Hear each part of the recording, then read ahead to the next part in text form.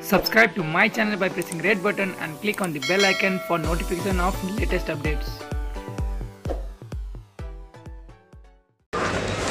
त्यस्तो कुनै घटना अहिलेसम्म घटेको छैन। नेपालमा अहिले कोही कोरोनाकोबाट संक्रमित भएको पाइएको छैन।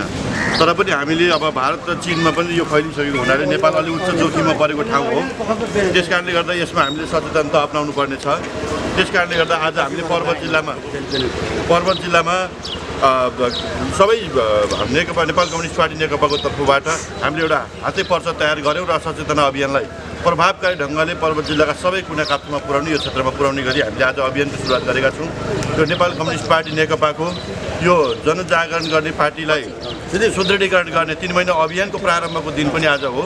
त्यसकारणले गर्दाखेरि हामीले आज यो प्रारम्भको दिनमा हामी नोभल कोरोना कोभिड-19 भाइरसका यो मुख्य लक्षणहरू के हुन्, यसबाट हामी कसरी सचेत रहने भन्ने विषयमा यो पर्चासहित आज हामीले घर दैलो अभियान गर्यौं सदरमुकाममा र जिल्लाभरि यो अभियान चलेको छ र 3 महिनाभरि हामीले पार्टीको यो अभियानलाई पनि प्रभावकारी ढङ्गले अगाडि बढाएर लिएर जानेछौँ।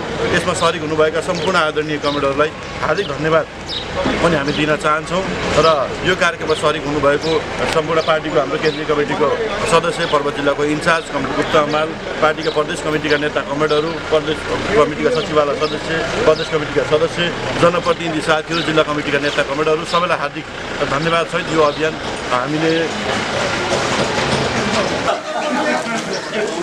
माइराका मेरो आउने हो नत्र नआउने भयो ल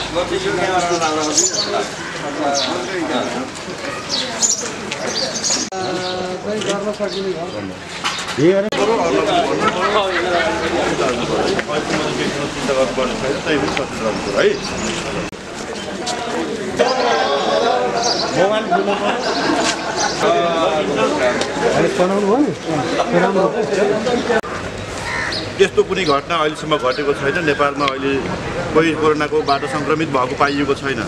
तर पनि हामीले अब भारत र चीनमा पनि यो फैलिसकेको हुनाले नेपाल अलि उच्च जोखिममा परेको ठाउँ हो। त्यसकारणले गर्दा यसमा हामीले सचेतनता अपनाउनु पर्ने छ। त्यसकारणले गर्दा आज हामीले पर्वत जिल्लामा सबै नेकपा नेपाल कम्युनिस्ट पार्टी नेकपाको तर्फबाट हामीले एउटा हाते पर्चा तयार गर्यौं र सचेतना अभियानलाई प्रभावकारी ढङ्गले पर्वत जिल्लाका सबै कुना काप्चामा पुर्याउने यो क्षेत्रमा पुर्याउने गरी हामीले आज अभियानको सुरुवात गरेका छौं।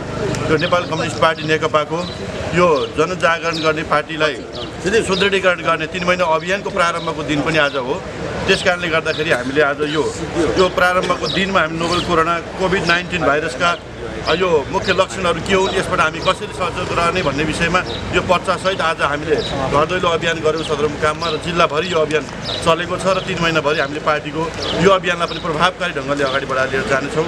यसमा सहभागी हुनुभएका सम्पूर्ण आदरणीय कमेडरलाई हार्दिक धन्यवाद पनि हामी दिन चाहन्छौँ र यो कार्यक्रममा सहभागी हुनुभएको सम्पूर्ण पार्टीको हाम्रो केन्द्रीय कमिटीको सदस्य, पर्वत जिल्लाको इन्चार्ज कमल गुप्ता अमाल, पार्टीका प्रदेश कमिटीका नेता कमेडरहरू, प्रदेश कमिटीका सचिवालय सदस्य, प्रदेश कमिटीका सदस्य, जनप्रतिनिधि साथीहरू, जिल्ला कमिटीका नेता कमेडरहरू सबैलाई हार्दिक धन्यवाद सहित यो अभियान हामीले यो अभियानको आज यो 3 महिना अभियानको सुरुवात पनि हुन्छ र आजको कार्यक्रम यही समापन भएको घोषणा पनि गर्छौँ। हस्, धन्यवाद।